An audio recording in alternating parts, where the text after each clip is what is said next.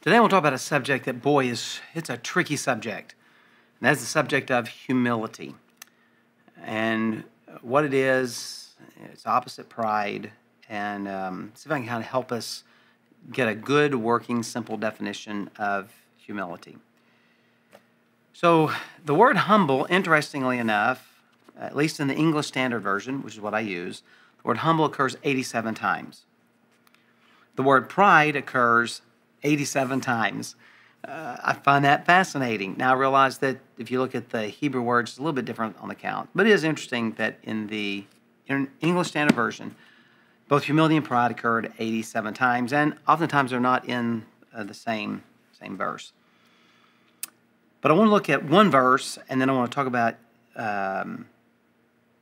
what the words mean, and I want to cover a couple misunderstandings about humility and pride, and then I want to give you what I think from something that happened to me a couple of months ago that's really been on my mind about this, and it's helped me kind of see what these are. So in James chapter 4, verse 6, we read this. He gives more grace. Therefore it says, God opposes the proud, but gives grace to the humble. So I want to talk about this. God resists the proud, he gives grace to the humble. And when it says, therefore it says, this is actually a quote from Proverbs 3:34. Now if you go back to Proverbs 3:34, it doesn't read exactly like this. And that's because the Bible, the Old Testament was originally written in Hebrew. But by New Testament times, most people didn't read or speak Hebrew. They read and spoke Greek. That was the language of the Roman Empire. And so they had translated the Old Testament into Greek. And so James is quoting the Greek version, which is slightly different because, things don't always transfer one-to-one in translations. And this is just like you quoting from the English, even though the Bible is originally written in Hebrew and Greek. And when I talk to you, I don't read the Hebrew or the Greek. I give you the English. And so same kind of thing. But let's talk about pride and humility. There are different terms that are used for pride, different descriptions in the Bible. There are different descriptions for humility. The basic idea is that pride is to be puffed up, and humility is to be lowered down. So I guess that part's pretty easy. But exactly how does that work out? How exactly does pride and humility and does this mean that I can never say anything about anything good that happened to me because that's bragging and it's prideful? Well, good question. So let's talk about some misconceptions about pride and humility. First of all, humility is not always putting yourself down. The reality is humility is never putting yourself down. That is in some ways it's a false pride. It's a false humility. You are made in the image of God. Okay? I know you're sinful, but you are still the creature made in the image of God. And always putting yourself down as though you have nothing to contribute, in a sense, is putting God down because you're saying that God made somebody that has nothing to contribute. And I just don't believe that. So putting yourself down all the time, first of all, nobody wants to be around someone like that. And we're told to encourage one another. And if you're always putting yourself down, you're not encouraging others. So humility is not self-deprecation all the time. Always, oh, well, I can't do that. Oh, I'm not very smart. Oh, everybody's better than me. That is not that's not humility. Humility is like putting others first. I mean, sometimes we put ourselves down by putting others first, but not in really put myself down. Just I want to put the attention on someone else. Okay? Now let's take the opposite of that. Pride is not always, or let me put it this way, bragging on yourself is not always pride, or bragging about something is not always pride. So for example, it just thrills me that I have 4 children who are all grown and married, and we're all in church Sunday. And on any typical Sunday, they're all in church. And I have 9 grandkids. Someone said pride is always a sin except in grandparents. I am proud of my children. I am proud of my wife who carried the bulk and the heavy load of raising our children. And so that's an English use of pride that really doesn't match what the Bible talks about. Being thrilled and excited about accomplishments is not pride. If you worked hard on a science project at school and you won first place, it's not pride to post on social media, I got first place. It's not, you're excited about it. Other people should be excited about it with you. Now, saying, yeah, I beat everybody else, I knew nobody stood a chance against me, that becomes pride. That's an attitude kind of issue. But the reality is celebrating your accomplishments is not pride. We want to celebrate with you.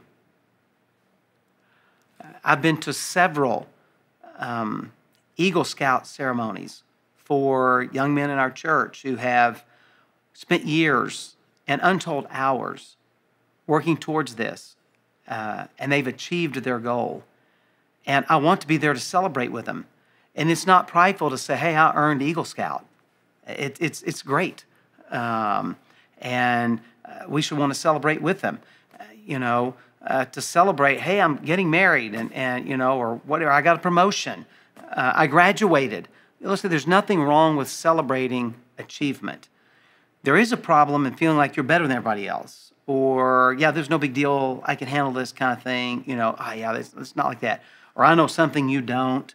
Or I accomplished something you didn't. It's not like that. It's not like comparing with other people. That's where pride comes in.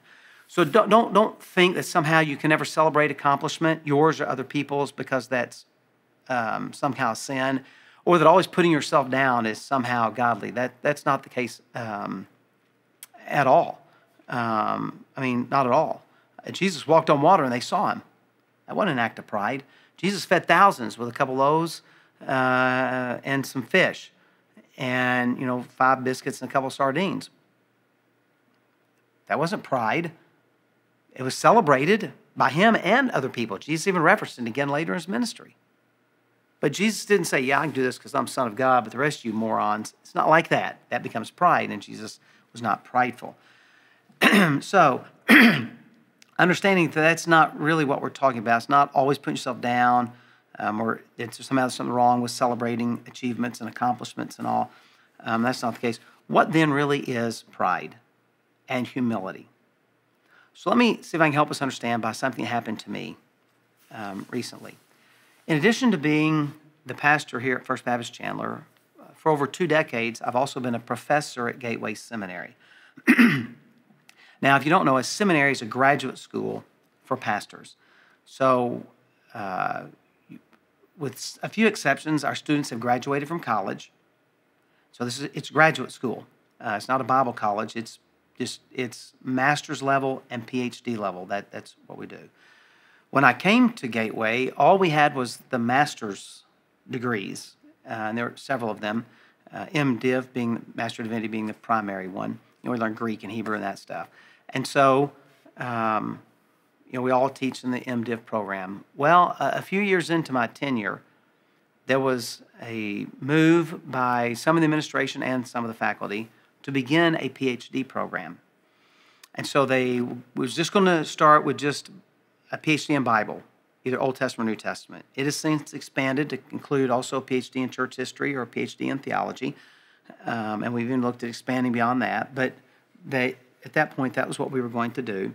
And they wanted a couple people from administration, and they wanted a New Testament professor and an Old Testament professor to be a part of designing the program.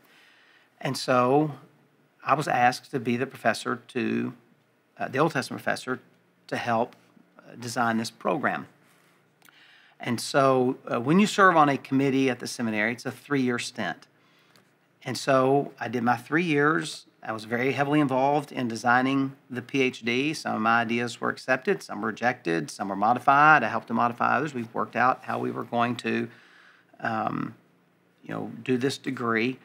And then we launched it, and then I was requested to serve an additional 3 years. So I'm the only person to ever serve 6 straight years on the PhD committee, actually it's called the Academic Graduate Studies Committee. So I was very involved in it. I have done some teaching at the PhD level.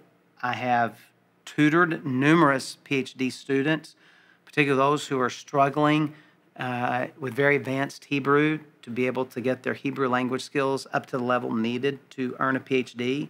And I'm proud of them, because those students will actually come into Arizona, and I'll give them a couple of days for 2 or 3 hours in the morning, and we will work through many of the very, very technical stuff with Hebrew to help them be prepared to pass their comprehensive exams. And I've also had the opportunity to supervise dissertations. Now, dissertation is basically it's a book that you write on some really detailed little thing. Like my dissertation was on God's self-revelation through clouds in the Old Testament. So it's not some big subject. It's usually a pretty narrowly defined subject. And this person writes about a 175-page book on it that is at the highest levels of academic rigor. I very much enjoyed that. I have enjoyed supervising dissertations. I really enjoy working with PhD students. The way I teach fits better at a graduate school than at the college level, and that's just kind of the way God designed me, and I really admire those professors who deal with college-age students who are just out of high school and all. Takes a very, very special person to be able to do that. And so, but I like where I'm at, and God always puts us where we seem to fit best. And so, in the last couple of years, last year I had 3 separate students who are beginning or about to begin a PhD program saying, I would like for you to be my supervisor all the way through my dissertation. I'm like, man, I'd be more than happy to do that. Then I was informed by the head of the degree that they don't want me to do it anymore. That I will not be supervising any more dissertations and will not be involved in the PhD program anymore. I've been doing this about 15 years, and I'll be honest with you, it hurt, and it hurt deeply. No reason was given, just some of the people on the committee feel this way, and okay, I'm not going to go around and try to round up support. It's like, okay, if that's how it is, that's how it is. That's fine. At least that's sort of the face and all put on. But I'll tell you, it bothered me greatly. It bothered me greatly. Why would they not do that? I think I'm academic enough because I'm also a full-time pastor. It's a personality thing. Has there been a complaint filed somewhere that I'm not aware of? Did they go back and think that the dissertations that I have supervised weren't up to snuff? I mean, I don't know. I'm not really sure why. And so it bothered me for several weeks. And then I kind of got this lightning bolt moment from God that's really, I think, helped my spiritual life tremendously. It's like these words came right out of heaven into my brain. And I don't believe that this is additional revelation. This is all the revelation we need. But this phrase hit me, just hit me. Pride worries what other people think. Humility worries what God thinks. And it just kept resonating in my life. And I realized that I'm upset because of what other people think. Therefore, it is a pride issue. It's just purely pride on my part. I don't need to worry what they think. I need to worry what God thinks. Have I done my best before the Lord? So humility is not self-deprecation. Humility concerns what does God think? Pride always worried, what do other people think? Do they like me? Do they accept me? Are they impressed by me? All those kind of things. No. We need to worry about what God thinks. So I'm going to encourage you, first of all, be encouraging and celebratory with people that have had achievements and accomplishments in life. We should celebrate with them because you know what? When I've had accomplishments, I've enjoyed people celebrating with me. And don't feel guilty. That's not pride. Don't put yourself down all the time. All right? Don't put yourself down at all. People don't want to hear that. If I honestly say I can't do that, I mean, I'm 5'8", and because I'm 5'8", that means I need a step ladder in my house to change light bulbs and such. I mean, I'm just honest. There's some things that, because I'm not tall, I'm not able to do. But that's not self-deprecation. That's just, honesty, and I'm just not able to do that. And obviously, I'm not playing in the NBA. But don't just put yourself down all the time. That's not humility. Instead, remember this. Pride worries what others think. Humility worries what God thinks. And we need to be people of humility.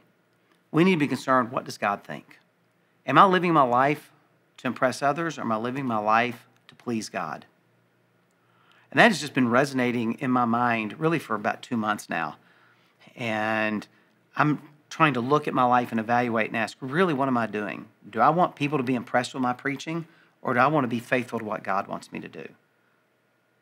Do I want people to be impressed with how much I know because I'm a professor, or do I just want to do what God has called me to do?